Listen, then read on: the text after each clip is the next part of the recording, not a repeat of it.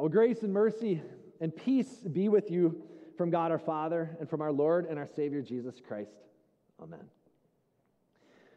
In the United States, American households carry about $16 trillion of consumer debt. Broken down, that's approximately $97,000 per household on average that has debt. Most of that debt coming from mortgages, car loans, and student loans. Now, I suppose a good news story, and this is that 25% of households in America are debt-free. But, whether you owe somebody financially or you just owe somebody something, I think all of us are indebted in some regard to someone or someone else, or something or someone. Even if you don't own the bank money or owe the bank money, maybe somebody took you out for lunch and you said at the end of lunch, hey, the next one's on me. Or you borrowed a tool from a neighbor and you said, hey, next time you've got a project, let me know, I'll be there to help you. I called up my dad the other day to ask him if he would do a favor for a friend of mine, and he said, sure, no problem. He'll just be indebted to me for the rest of his life. Oh, gee, thanks, Dad. That'll be convenient. Who do you owe?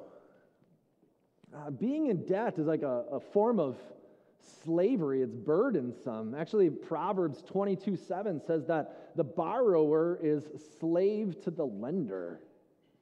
That debt is burdensome. It's consuming. And even if you have things in your possession and you still are paying on them, you don't even fully own them until you've paid it off. So who do you owe and what do you own? These are questions we're going to be considering today as we consider our relationship with God and as we take a look at the conclusion to the story of Ruth. So some of you have been with us over the last month as we've been reading through Ruth and studying it. Some of you are just popping in here today for the first time. If that's the case, go home and read the story of Ruth. It'll take you maybe 15 minutes to do it. It's a great read. But here we are at the conclusion of this story. And so far we've really met two kind of main parties, two main characters. There's the women, Ruth and Naomi, and they are both widows, which in ancient Israel meant that they were destitute and they were in dire need of help and support. And then we also have Boaz, who is a kind, wealthy, well-respected man. And up until this point of the story, he's been really taking care of Ruth and Naomi and tending to them. But things got serious in chapter 3 when Ruth formally asked Boaz to redeem her, to be her redeemer.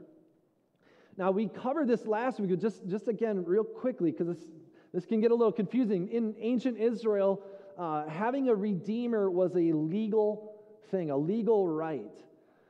If somebody died, if a man died, his widow would need to be redeemed, which would mean bought back by the closest relative of her widow. And then he would have the option to buy it and maybe buy the land that belonged to the husband, and then own that land and own the people in a way, but then also own the inheritance and the next generations and pass on the name to the next generation. So when Ruth is asking for Boaz to redeem her, this is what she's asking. She's asking for Boaz to purchase her and then to purchase Naomi, to purchase this land so that their inheritance could pass on and on and on to the next generation. And at the end of chapter 3, Boaz said, yes, I'm willing to do this. However, there is a closer relative to Elimelech, the deceased husband of Naomi. And I've got to go talk to him first. So here in chapter 4, Boaz goes to the city gate where they would do business transactions. And he finds this other relative of Naomi's. And he goes up to him and presents to him only part of the deal at first. He says, Naomi, remember her husband Elimelech, who's both of our relative, he died, and Naomi's selling the parcel of land. And this other redeemer says, I'll redeem that, which means I'll buy that land. But then Boaz slips in. He goes, well, also, if you buy the land, that also means that you're going to be redeeming Ruth the Moabite, the foreign woman, and in order to perpetuate the name of Elimelech and his sons on to the future, you also have to purchase her back. And so that other relative says, I can't do that. I've got some other legal obligations with my own family, my own inheritance. So no, Boaz, you can redeem her. So long story short, we just read it, and you can read it again, but Boaz redeems her. It means he redeems the land, but he also marries Ruth. And then he and Ruth have a child, and they name that child Obed. And the women of Bethlehem come to Naomi, and they say to Naomi, Naomi, you who were bitter are now blessed. You who felt like God had rejected you, now you've been redeemed. There is a son, a grandson born into your family for your family inheritance and your name to be passed on to the next generations. And then at the end of chapter 4, something that if you were reading this on your own, perhaps you'd probably just close the book before even reading this. There's a little bit of genealogy there at the end of the story. And a lot of people just close these things up and don't read it because it's just a list of names. But it's here to serve as a lasting history, a true story of the significance of what just occurred. Because we find out that Obed becomes the grandfather of King David. And Ruth, therefore, the great-grandmother of King David. And if you go and read in the book of Matthew, chapter 1, the very beginning of the Gospels, the story of Jesus, it tells the genealogy of Jesus, our Redeemer. And guess whose names are listed there? Ruth and Boaz and Obed. Okay? And so the point of this, the reason that we're even studying this story is to show you that God is a God of redemption. And there are redemption stories that occurred in the family line of the Redeemer of the world, our Savior Jesus Christ. So let's talk about redemption. At the outset of this sermon, I asked you, who do you owe and what do you own? And I asked you this not just in regards to your relationship with the bank, but mostly with your relationship with God. Who do you owe? Well, technically and legally, according to the law of God, you are indebted to God. Your sin stacks up. Your sin, it stacks up according to the law of God. The wages of sin is death, the Bible says. And so you owe God your life. You owe him a death sentence because of your anger, because of your pride, because of your jealousy, because of your hatred, because of your production of other gods in which you put your hope, because of all of your slander and your lies, all of it, all of your sin adds up to a debt that you cannot pay.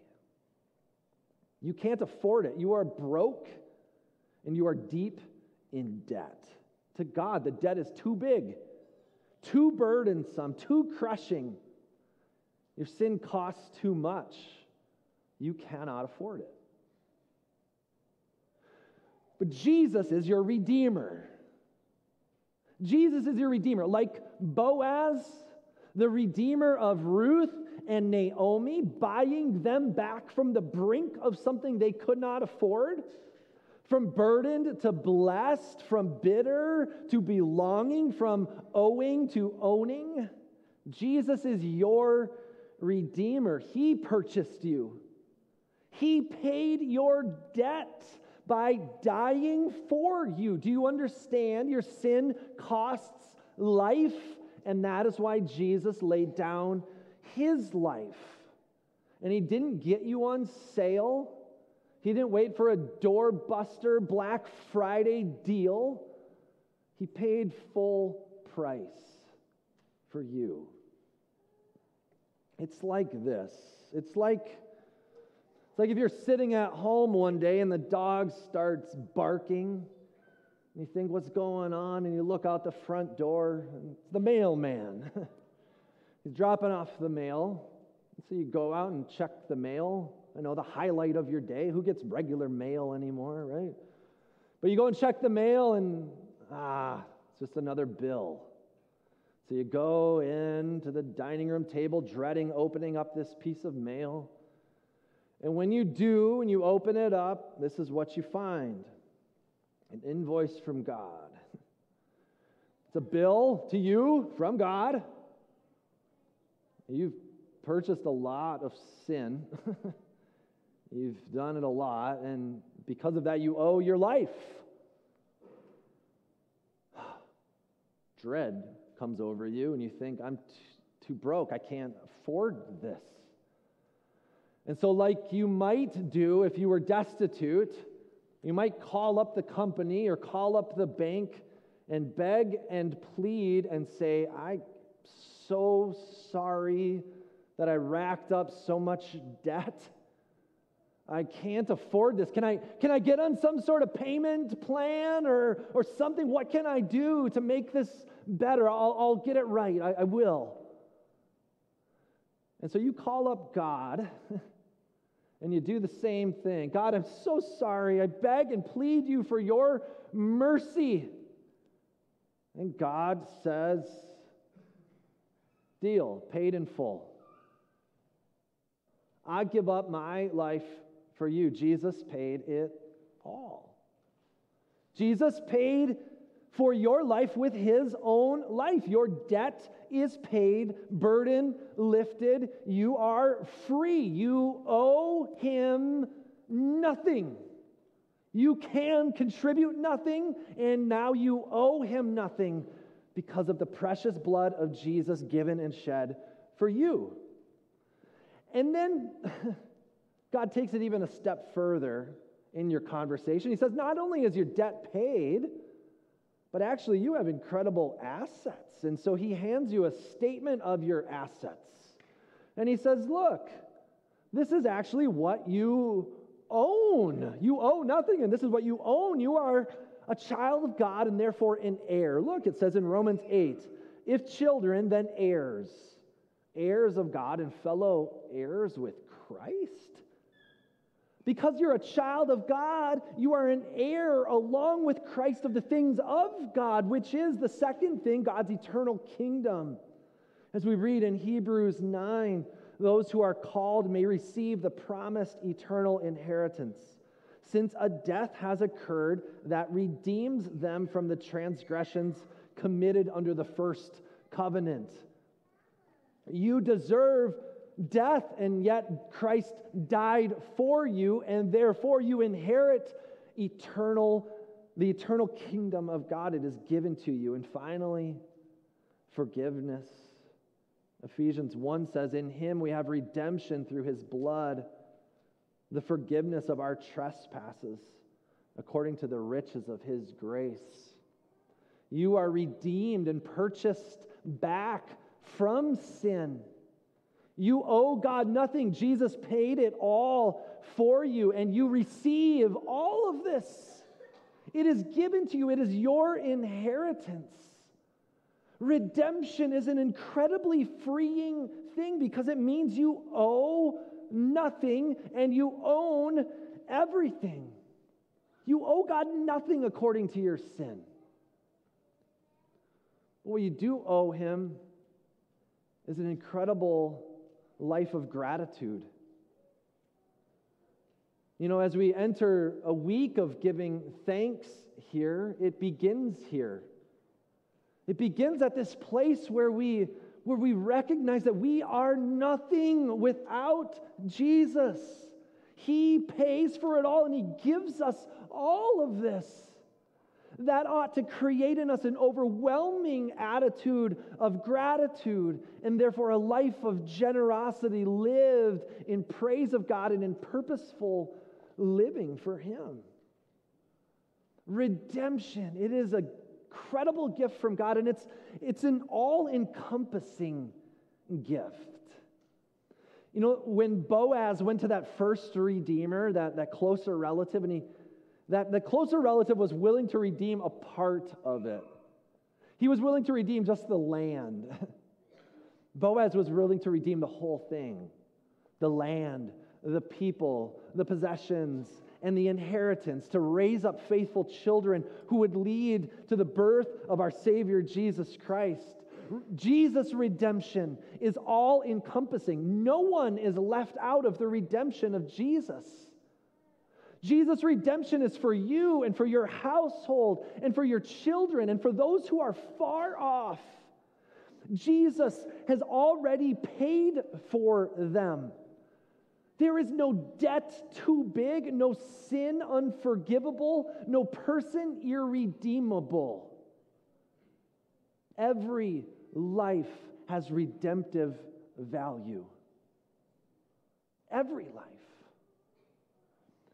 You know, in the movies or in books, we love redemption stories. We love to see people who are on the brink or who are on the outside, who seem to have nothing left, and then they make it, and their life turns around. We love those kinds of stories. But sometimes in real life, we have a harder time acting that out. We're too quick to look at the lives of people and think, no, that sin is too big. That is too grievous. I don't know that God could fix your life. I don't know if it's got redeemable value. Too quick in our sinful judgment, we put that upon people. When God has said, no, every life has redeemable value. No sin too great, no debt too big, no life irredeemable. God just wants you to open up the mail, acknowledge your sinful reality, come to Him and say, I cannot pay this debt. And Jesus will say to you, your debt is paid. You are free. You owe me nothing, but you own all of this. Now live your life with purpose. Put it to good use. Put your possessions to good use. Let your home be a home of peace. Let your car take you to places to proclaim the name of Jesus. Let your whole self live as one who has been purchased and redeemed with the blood of Jesus Christ. You are redeemed people. You belong to Him. You owe Him nothing. You own the inheritance of the kingdom. Let us give God thanks for purchasing and winning us back from sin, death, and the devil, and let us live as His redeemed people. In Jesus' name, amen.